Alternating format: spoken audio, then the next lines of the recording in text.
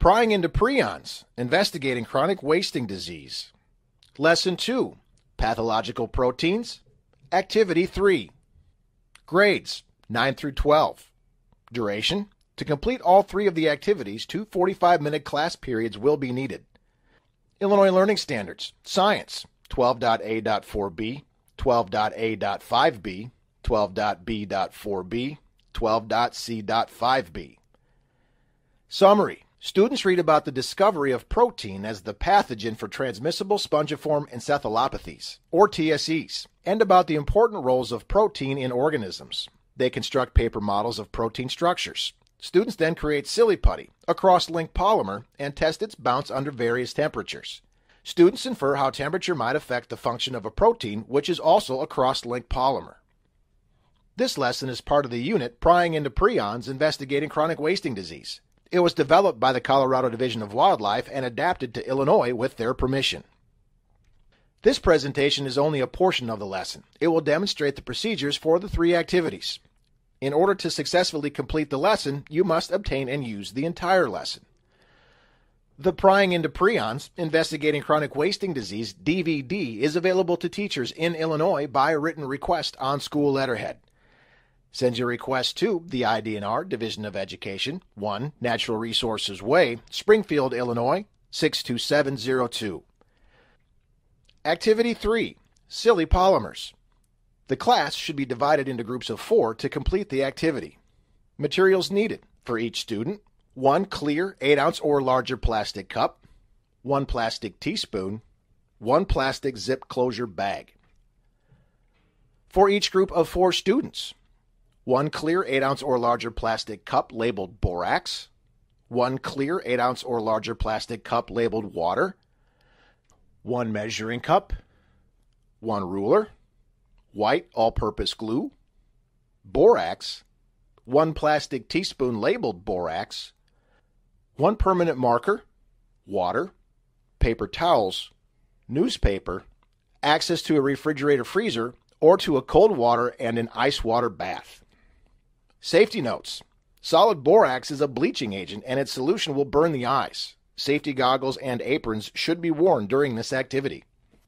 Some people are allergic to borax. Make sure that everyone washes their hands after kneading the Silly Putty and completing the experiment.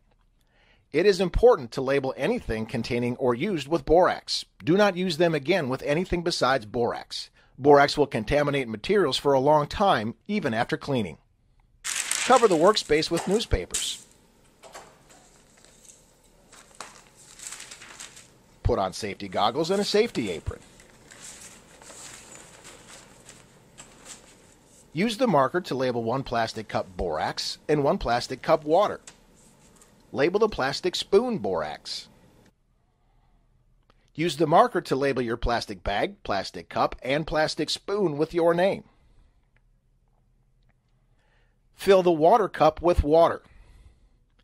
From the water cup, measure 200 milliliters of water and pour it into the cup labeled borax. Each student should place 6 teaspoons of glue in his or her individual clear cup. From the water cup, add 4 teaspoons of water to the glue. Stir. Using the borax spoon, add 1 teaspoon of borax to the water in the cup labeled borax.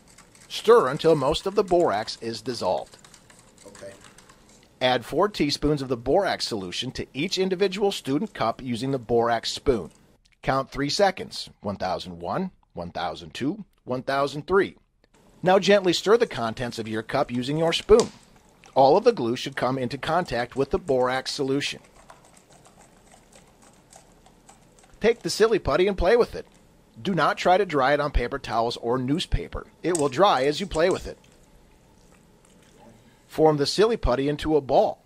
Drop it from a height of 30 centimeters. Measure the height that it bounces. Place the ball in a refrigerator or ice bath for 10 minutes.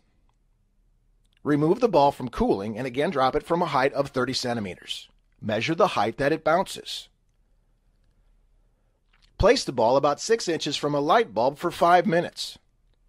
Drop the ball from a height of 30 centimeters. Measure the height that it bounces. Place the ball in the freezer or ice bath for 10 minutes.